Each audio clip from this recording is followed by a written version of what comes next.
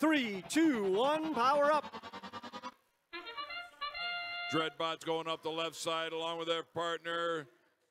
Coming around, Blue Ops Robotics taking a beat in there. We got one on the scale. They shoot and score and take command of the switch. There's going to be some massive power cubes scored here in a little while. Wingspan out of Pontiac gets one up for the Blue Alliance first. 42-16. Blue Ops Robotics. Starting to work the vault through the exchange portal. Trying to knock him down. There goes 54-60. That strike zone out of Lapeer. Working with their partner are the Dreadbots. Trying to keep Wingspan at bay.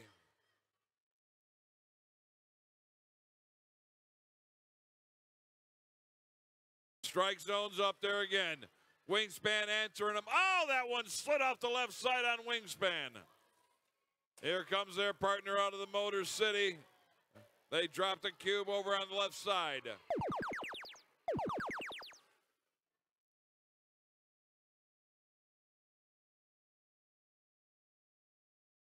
Wingspan working with their partner, trying to get some more of those power cubes in there.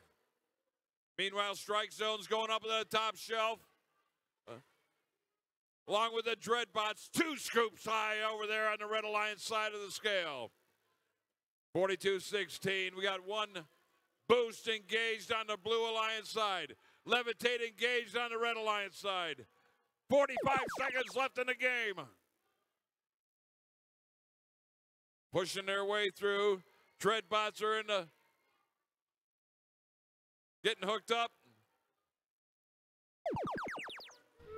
Now we're in the end game. 30 seconds left to go. Dreadbots make their way, going up to reach that bar. Positive luck. All that, look at that device. It sets them off to the right a good distance. Comes their partner, 42-16. Got a motor hanging there. And they're shaking each other a little bit, trying to get up a little higher. But time expires in our heroes here. And the last qualifying match of the day on the DTE Energy Foundation Arcade.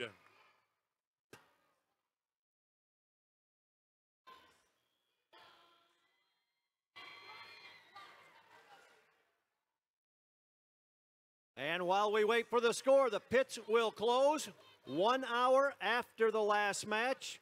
The pits will close 1 hour after the last match in here. They will reopen at 8 a.m. with our opening remarks at 9 and first match 9:30. Here comes our scores.